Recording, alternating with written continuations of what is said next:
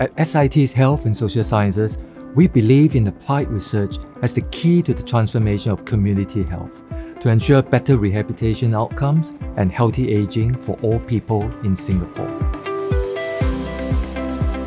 Applied research means putting our research into action, where our research is only effective if it translates into practice with a positive impact on society and healthcare. Applied research also means having active collaboration with our clinical, community, and global partners to gain new insights and perspectives. To bring community health research to new frontiers, we employ the latest technology and facilities to create innovative solutions for existing problems.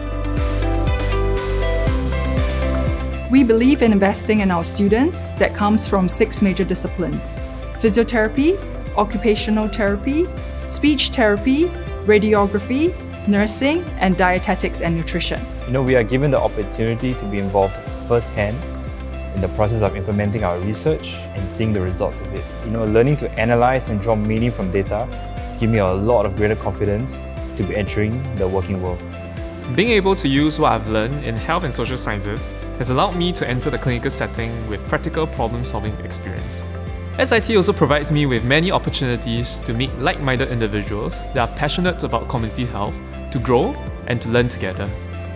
Our mentors are accessible and always open to new ideas.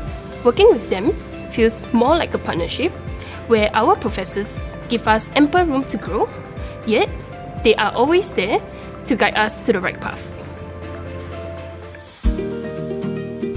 SIT Health and Social Sciences is one of our most valued partners, and they have contributed significantly to our improved elder care solutions where not just the physical, but the mental and emotional needs of our elderly are well taken care of.